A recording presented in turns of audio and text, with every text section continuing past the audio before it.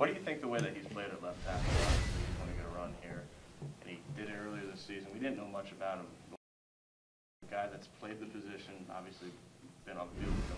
What do you think the way he's handled that? Well, everyone in this building, on this team, all the staff, everybody knew what Yosh was and is capable of.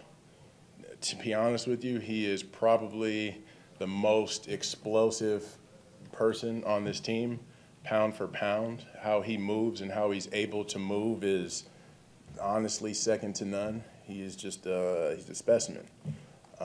So we all knew what he was capable of. It's just a lot of situations, as time has showed me in this league, you just got to kind of wait for your opportunity. And those opportunities come through injury, through negative play. They come in different packages in an offense or a defense, you know, like there's 1,000 different ways that you can get on the field. And, you know, Yosh is finally able to get out there on the field this year and show what he can do.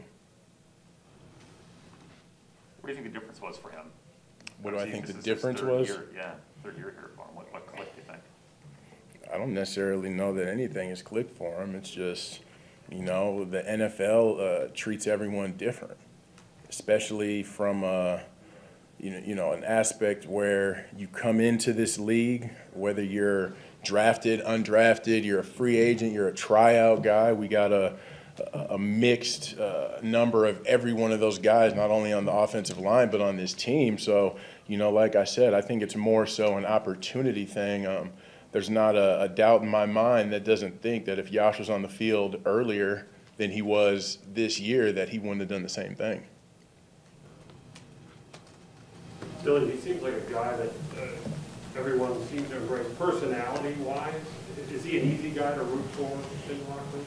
Oh, yeah, definitely. Yosh is, again, not only one of the most explosive, he's probably arguably the nicest guy, not only on this team, but in this building.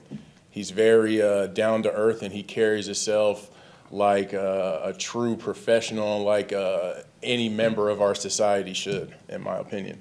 Have you appreciated the fact that he's been able to hold it down so that you can stay at right with all the moving parts that's been going on at left? I mean, is that something that's been helpful for you, just to be able to focus on that and let him do that? I wouldn't say I'm appreciative of that. I'm appreciative of the way that he's playing the game and carries himself as a man.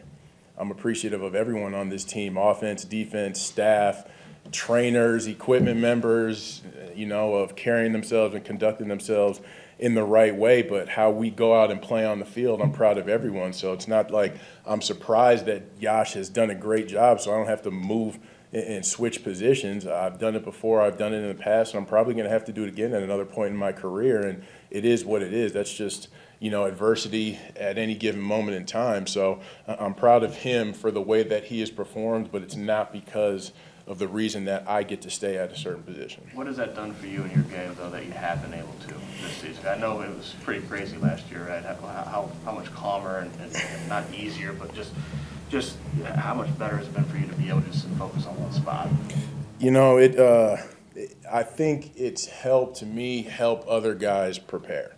When you have to switch positions and things get switched up at the last second, it's a little bit harder preparation-wise based on the defensive scheme and or the team that you're going up against. It's not the easiest thing in the world, like I've said before, you know, but it's just allowed me personally, I think, to help other guys in situations, help the younger guys that are playing this year at other positions, not only the offensive line, but it allows me to help those guys. And again, I don't doubt that I'm not going to have to move positions again at some point in my career. You know, obviously, I think we all can hope to remain in our comfort zone, you know, but at the end of the day, uncomfortability makes you grow as a person, and it makes you grow as a player in this league as well.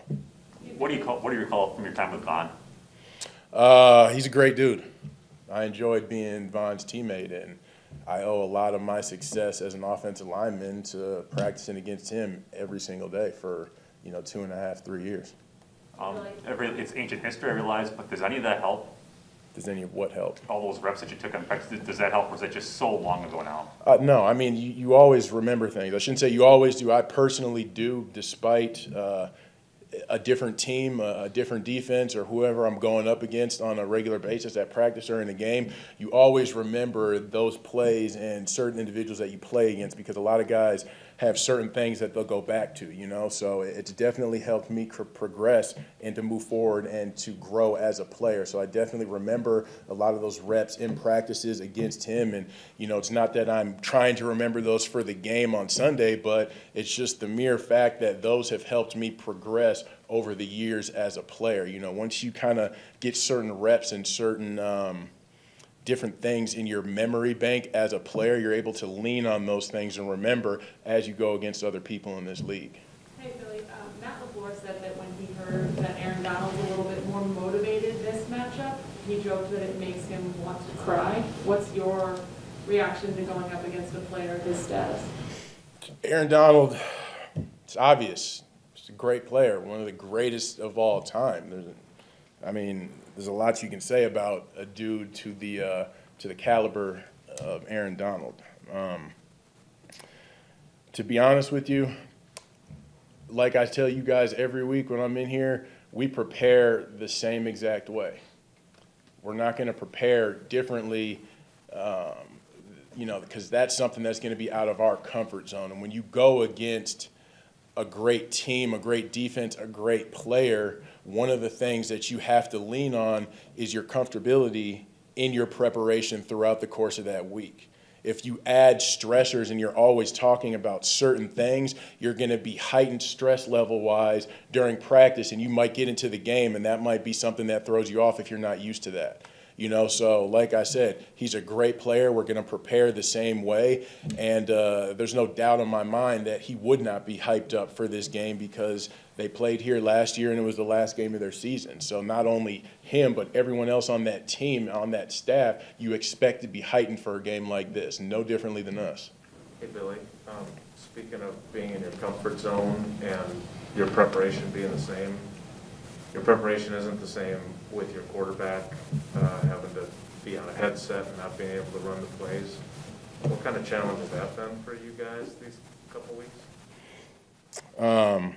I mean, it's no situation that I haven't been in before, to be honest with you. Some of these younger guys, you come into the NFL and you don't truly realize the type of adversity that you're going to be up against at any given point in time.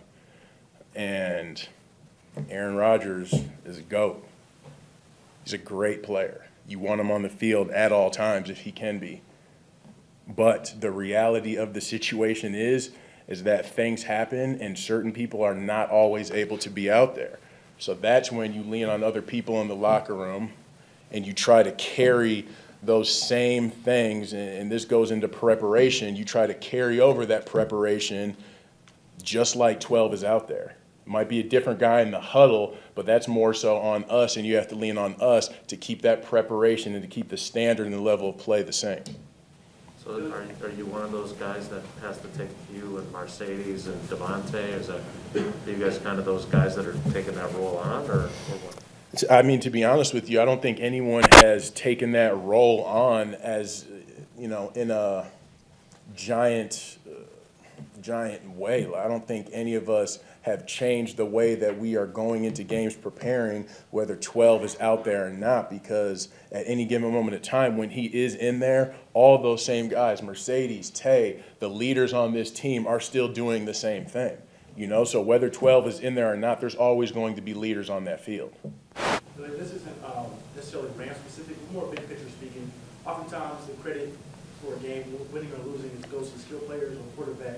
But you're in the trenches every single week. From your vantage point, how much of games won or lost up front? How much? All of them. I mean, it's call an ace and ace, a spade. That's what I think. That's my opinion. The games are won up front. It doesn't matter what defense you're playing, doesn't matter what offense you're playing, doesn't matter what team, special teams, none of that matters. At the end of the day, if you can't block up front, you ain't going to get the ball off. That's my opinion.